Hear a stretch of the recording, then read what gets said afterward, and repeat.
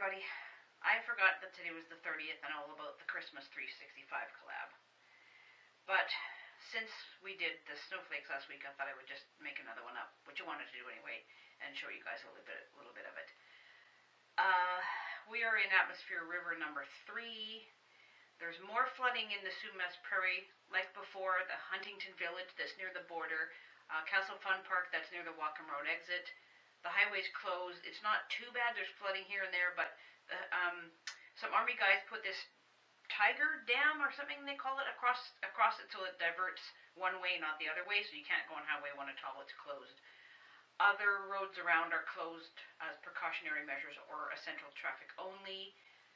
So far, so good. It doesn't seem to be as horrendous as the first round of flooding 2 weeks ago, but we could get another 100 millimeters today of rain, and we also got some more on Saturday with a shorter atmospheric river. So, kind of what happened 2 weeks ago, but not quite as bad so far.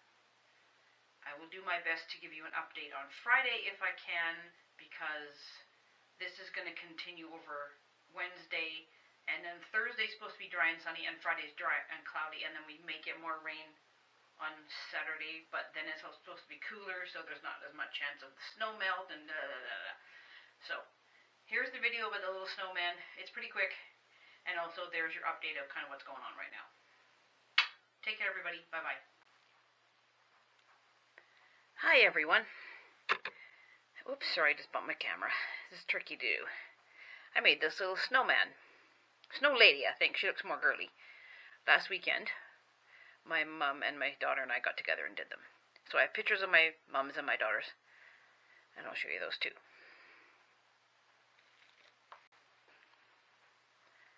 If you go through YouTube and look up sock snowmen, there's loads of tutorials. Almost any one of them will work. I've watched a bunch and kind of cobbled it together myself. You need one of these sport socks. Some people use the ribby part, some people use the flat.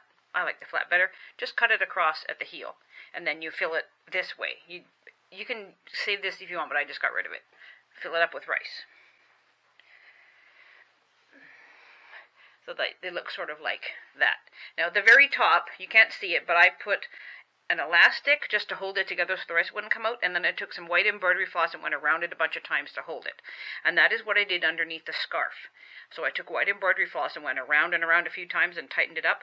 Don't make it too tight or you have a bobblehead. So just make it just tight enough.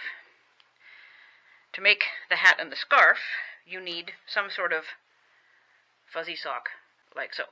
Again, cut it across at the heel. Voila, you have a hat. For this little one and for the other one, I folded the brim up twice.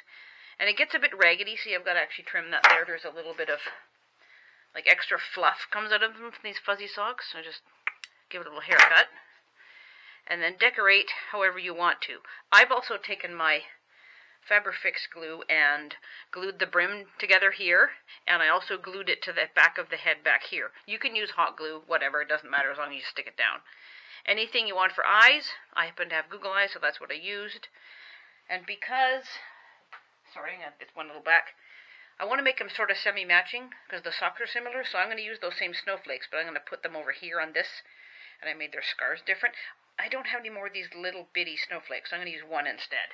So, it won't be quite the same, but close enough. And for the scarf part, sorry, the other sock, you can either just open it up and sew 2 bits together, but what I did was cut it, like open the sock up all the way so it's the long way and cut it about 1.5 to 2 inches wide, just so it's wide enough. And basically, because it's stretchy, you just kind of tie it tightly around the neck of the snowman. My mom did hers, and she actually made it bigger, and she just sort of tacked it down so it's actually sitting on here. And she made the hat with the open piece of sock, and she left it really long, so it's almost like a stocking cap hanging down. It looks really cute. It's just however you want to do. So I'm actually going to get the hot glue out and use for this, because this is sort of a metallic plasticky stuff, and I don't think the Fabrifix glue will work, so I'm just going to hot glue it middle of the tummy. For the nose, about a 1/2 inch piece of orange chenille stem.